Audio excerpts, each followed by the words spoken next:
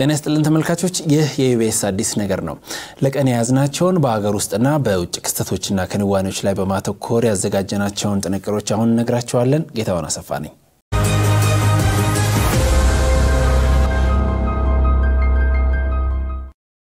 ሀገር ውስጥ ከነወኖችን ጀምር በኢትዮጵያ ባለፉት 24 ሰዓታት በተደረገ 4775 የላቦራቶሪ ምርመራ 136 ሰዎች በቫይረሱ መያዛቸው የተገለጸ ሲሆን 85 ወንድና 51 ሴቶች መሆናቸውን ተነግሯል ቫይረሱ ከተገኘባቸው ሰዎች መካከል 12ቱ የውጭ ዜጎች መሆናቸውና 124ቱ ደግሞ ኢትዮጵያውያን መሆናቸው ተገልጿል በዚህ መሰረት በአጠቃላይ በሀገራችን ቫይረሱ እንዳለባቸው የተረጋገጡ ሰዎች 2156 ደርሷል የጤና ሚኒስቴር የዛሬው ሪፖርት እንዳመለከተው በዛሬው ሁለት ተጨማሪ 17 ሰዎች ያገገሙ ሲሆን ጠቅላላ ያገጋሚዎች ቁጥርም 361 ደርሷል እንደ ሪፖርቱ ባለፉት 24 ሰዓታት የተመዘገበ ሞት የለም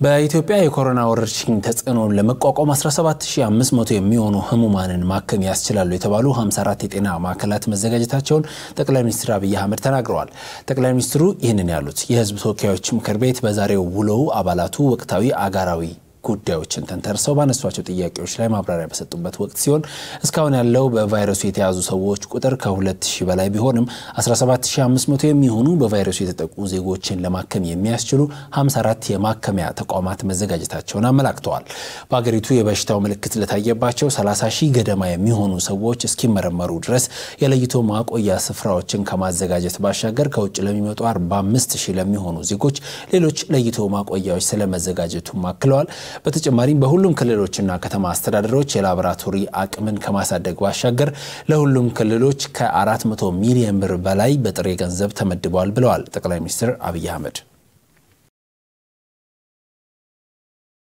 ከዚሁ ከኮሮና ቫይረስ ጋር በተያያዘ ሌላ መረጃችን ደግሞ በቫይረሱ የሚያዙ ሰዎች ቁጥር ቀን በቀን እየጨመረ በመምጣቱ በአዲስ አበባ ከተማ 2 ሆስፒታሎችን ለመገንባት ዝግጅት እየተደረገ ነው ተብሏል የአዲስ አበባ ከተማ ምክትል ከንቲባ ኢንጂነር ታከለ ኡማና የጤና ሚኒስትሯ ዶክተር ሊያ ታደሰ ከሚመለከታቸው ባለድርሻ አካላት በሆስፒታሎቹ የዲዛይንና ተያያዥ ጉዳዮች ዙሪያ ውይይት አካሂደዋል ሆስፒታሎቹን በንፋስ ስልክ ላፍቶና በኮልፌ ቀራኒዮ ክፍለ ከተሞች ግንባታቸውን ለማካሄድ የዲዛይንና የመሬት ዝግጅት የማድረግ ስራ በመከናወን ላይ እንደሚገኝም በውይይቱ ላይ ተገልጿል ይህንን ማድረግ ያስፈልገው በከተማዋ የኮሮና ቫይረስ ታካሚዎች ቁጥር ከጊዜ ወደ ጊዜ እየጨመረ በመምጣቱ የሆስፒታሎችን ቁጥር መጨመር አስፈላጊ ሆኖ በመገኘቱ ነው ተብሏል በአዲስ አበባ ከተማ 6 የመንግስት ሆስፒታሎች የሚገኙ ሲሆን ሆስፒታሎቹ 1557 አልጋዎች ብቻ እንዳሏቸውና አዲስ የሚገነቡት የሁለቱ ሆስፒታሎች ግንባታ ሲጠናቀቅም ተጨማሪ ከ1000 በላይ አልጋዎች የሚጨመሩ ስለመሆናቸው ከከንቲባ ጽፈት ቤት የማህበራዊ የትስስር ገጽ ያገኘነው መረጃ ያመለክታል በሌላ ዜና የታላቁ የኢትዮጵያ ህዳሴ ግድብን በመጪው ክረምት ውሃ ለመሙላት ወሳኝ የሆነ የግንባታ ምዕራፍ በጥሩ ሁኔታ እየተከናወነ ነው ሲሉ ምክትል ጠቅላይ ሚኒስትር ደመቀ መኮንን ተናግረዋል ከምክትል ጠቅላይ ሚኒስትሩ የማህበራዊ ትስስር ገጽ ያገኘነው መረጃ እንደሚያመለክተው ታላቁ የኢትዮጵያ ህዳሴ ግድብን በተያዘለት የጊዜ ሰሌዳ መሰረት ውሃ ለመሙላት የሚያስችለው የግንባታ ስራ ይበልጥ ተጠናክሮ ሊቀጥል እንደሚገባ ተመልክቷል ይህ የተመለከተው በምክትል ጠቅላይ ሚኒስትሩ የተመራ ከፍተኛ የመንግስት የሥራ ኃላፊዎች ቡድን የግድቡን የግንባታ ሂደት በጎበኘበት ወቅት ሲሆን በዚሁ ጊዜ እንደተባለውም የግድቡ ግንባታ በርካታ ውጣ ውረዶችን ያለፈ ወሳኝ የግንባታ ምዕራፍ ላይ ደርሷል ለዚህም በአስቸጋሪ የአየር ጸባይ በጽናት እየተረባረቡ ለሚገኙት የፕሮጀክቱ አመራሮችና ባለሙያዎች ምስጋና ያቀረቡት ምክትል ጠቅላይ ሚኒስትሩ በቀጣይም የፕሮጀክቱ አመራሮችንና ባለሙያዎችን የኮሮና ወረርሽኝ እንዳያወካቸው ተገቢውን ጥንቃቄ በማድረግ ህዝብና መንግስት የጣለባቸውን ታሪካዊ ኃላፊነት በድል እንዲወጡ የአደራ መልእክት አስተላልፈዋል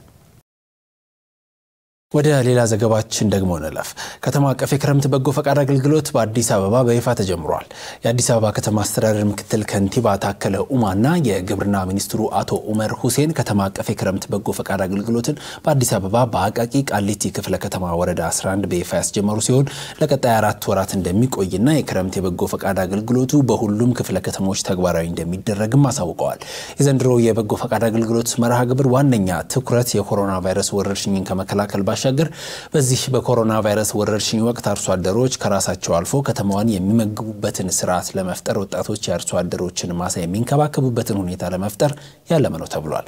በተለይም የኮሮና ቫይረስ ወረርሽኝን ለመከላከል ለተቋቋሙት ከ1200 በላይ የምግብ ባንኮች በቂ የሆነ የምግብ ግብዓት፣ የትምህርት መሳሪያዎች፣ አልባሳትና ሌሎች አስፈላጊ የሆኑ ቁሳቁሶች ከበጎ ፈቃደኞች ከማሰባሰብ በተጨማሪ የአቅመ ደካሞችን ቤት ማደስ፣ የችግኝ ተከላና የአካባቢ ጽዳትን ማከናወን የመርሃ ግብሩ አካል ስለመሆናቸው ከከንቲባ ጽሕፈት ቤት የማህበራዊ የትስስር ገጽ ያገኘነው መረጃ ያመለክታል። በሌላኛው መረጃችን ደግሞ ህብረት ባንክ ቀደም ሲል መለያው አድርጎ ይተቀምበት የነበረውን አርማውን በአዲስ አርማ ተክቻለሁ ብሏል። ባንኩ የተመሰረተበትን የህብረትና የአካታችነት መርሄን ያጎላልኛል ያለውን አዲስ መለያ ይፋ ማድረጉንና አዲሱን የባንኩ መለያ የሰዎች የዕለት ተዕለት እንቅስቃሴ ከቴክኖሎጂ ጋር ያለውን ቁርኝነት የሚያሳይና በስተጀርባም ውስብስብ የሚመስሉ ጉዳዮች በዘዴ የሚቃለሉበትን መንገድ የሚያመለክት እንደሆነ ነው የተገለጸው። አዲሱ የባንኩ አርማ ከስያሜው ጋር አብሮ እንዲሄድ መደረጉንና ህብረት ባንክ ከዚህ ቀደም እንደ አማራጭ ይተቀምበት የነበረውን የዩናይትድ ባንክ የሚለውን ስያሜ በቀጣይ እንደማይተቀምበት ለጣቢያችን በላከው መግለጫ አመልክቷል።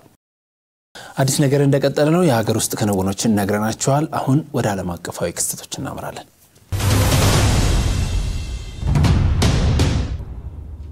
በአሜሪካ እየተባባሰ በቀጠለው የጸረ ዘረኝነት ህዝባዊ ተቃውሞ ሰልፈኞች የፖሊስ መዋቅሩ ማሻሻያ እንዲደረግበት ጠይቀዋል።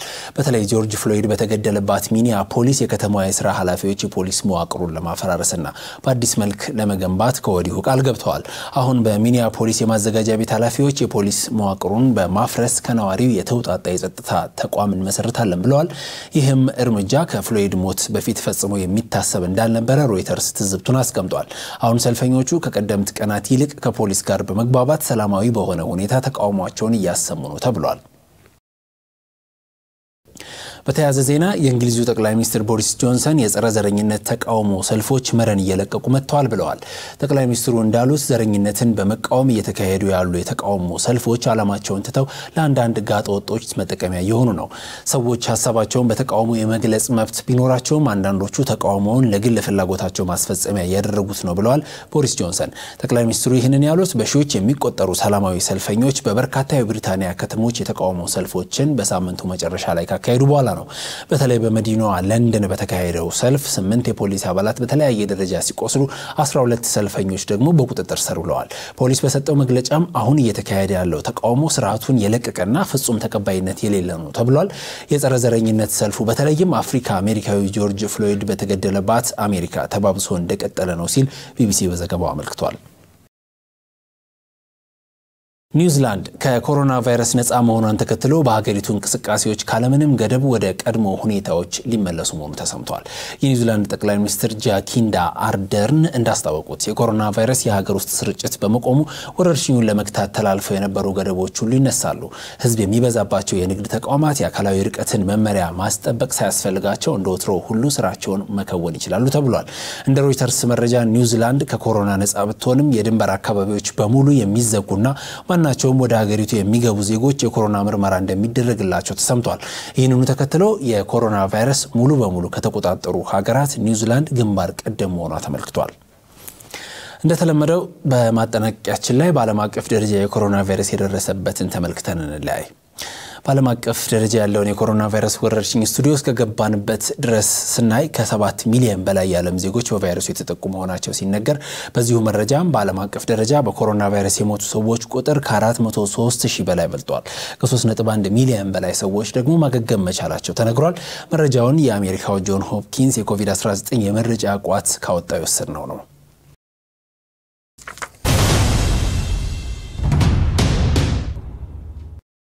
እንግዲህ ተመልካቾች የተከታተላችሁት የአዲስ ነገር የእኩለ ቀን ዘገባችንን ነበር። ከሌሎች መረጃዎች ጋር በአዲስ ነገር የዜና መጽሔት ማታ ላይ እንመለሳለን። ዘወትር እንደምንለው የኮሮና ቫይረስ ስርጭት በሀገራችን እጅግ ጨምሯል። ጥንቃቄያችን አይለይን፣ አካላዊ ርቀታችንን እንጠብቅ፣ በጥንቃቄ እንዋል። መልካም ጊዜ።